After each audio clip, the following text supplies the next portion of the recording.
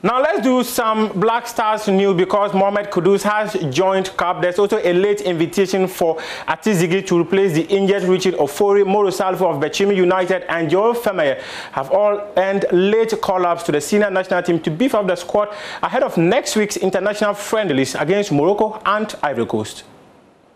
The trio, who originally lost part of the team, are in Cape Coast training with the rest of the squad for the international matches scheduled for June 8th and 12th respectively. Ati Zigi, who had a brilliant season with St. Gallen in the Swiss Super League, comes in to replace Richard Ofori. Fameyeh, a former player of Asokwa Deportivo, scored 12 goals and made 5 assists for FC Orenburg in their quick promotion back to the Russian Premier League. Bechimi United's Moro Salifu has been in and out of the team as he missed out of the final squad for the African Cup of Nations qualifier in March this year.